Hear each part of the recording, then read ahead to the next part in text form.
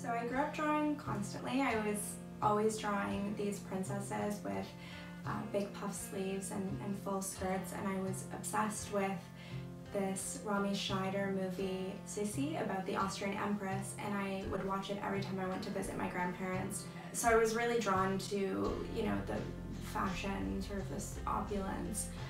I went to a fine arts high school and focused on painting. After graduating, went to study fashion, and so there the focus was more on design, color theory.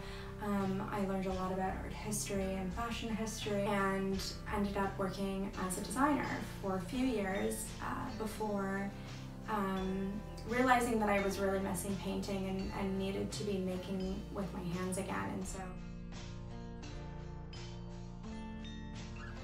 August and Other Stories is really about memory, and August for me has always been kind of this melancholic, nostalgic time where summer is winding down and there's sort of a bittersweetness to it that I really love.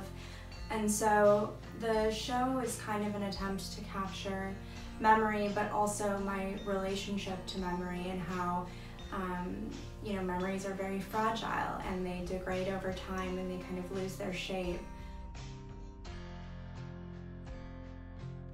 The fallibility of memory, which is kind of the central idea of the show, and it's a self-portrait where I'm looking at a piece of cake and there's a hole in the center of the cake, and I had that cake with my grandmother in Wiesbaden a few years ago.